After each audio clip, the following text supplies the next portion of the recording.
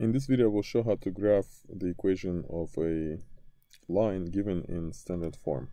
So one way to graph it is to simply try and find at least 2 points that are on the graph and connect those 2 points.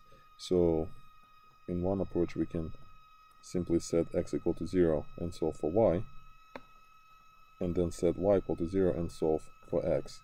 That means I immediately have 2 points on the graph. So the point 0, 1/3 is my y-intercept, and the point 1/2, 0 is my x-intercept. So we have a point here and we have a point here. However, this may not always be the best way, especially when we have fractions, as the graph may not be accurate enough. So alternatively, what we can do is we can solve for y in this equation. So we have 1 minus 2x divided by 3, and then rewrite that in a slope-intercept form. So we have negative 2/3 x plus 1/3. And then we can interpret these numbers as the y-intercept and the slope.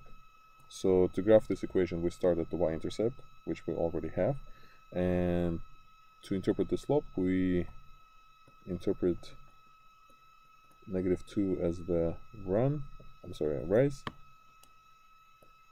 and negative rise will be going down, and we interpret 3 as a run. So to produce the next point, from 1/3 we go negative 2 down, so negative 1, negative 2, and 3 to the right.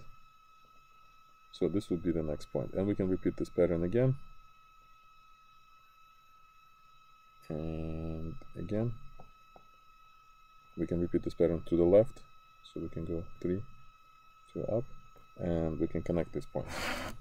So this is a better approach as it is more accurate.